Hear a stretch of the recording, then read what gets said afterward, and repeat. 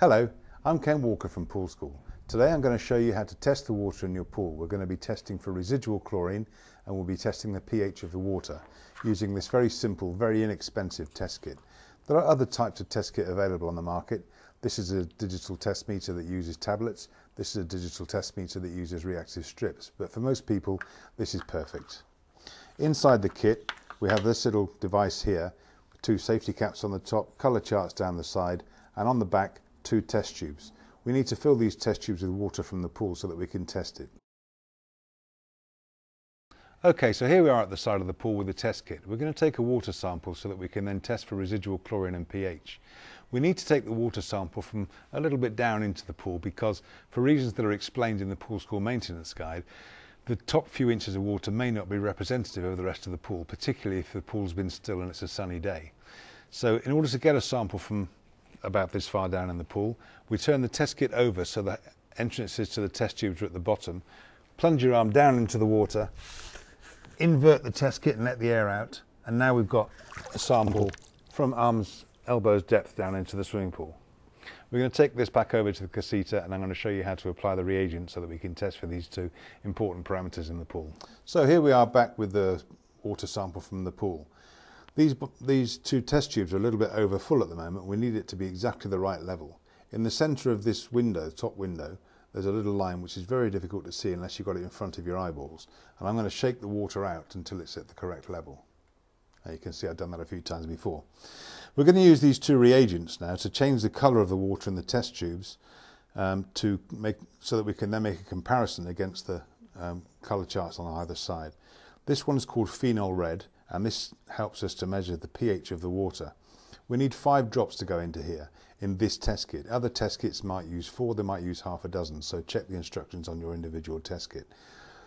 The easiest way to get a full drop out first time is to squeeze the air out of the bottle, invert the bottle and let the air back in a rush, like this. Now we should get a full drop out first time, and we need 5. 3 drops in a squirt's not going to do it, it needs to be right. We put in 1, 2, 3, 4, 5 drops of the reagent, put the lid back on the bottle and put the safety cap on top of the test tube. Now we're going to use the other reagent, which is called Otto, on the other side of the test kit. This is the chemical that tests for residual chlorine in the pool. You might notice it's got a safety cap on it. This is because this is a chemical that can burn you, so be very careful you don't get it on your skin. Again, squeeze the air out, turn it upside down, let the air back in with a rush, and we put 5 drops in.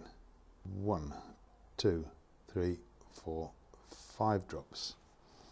Again, put the lid back on the bottle and put the cap on top of the test kit.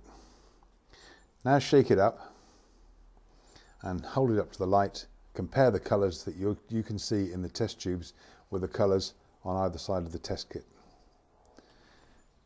And we can see from this one that it's between 1 and 2 parts per million, and on this side it's between 7.8 and 8.2. So we can say it's about 1.5 for residual chlorine and about 8 for pH.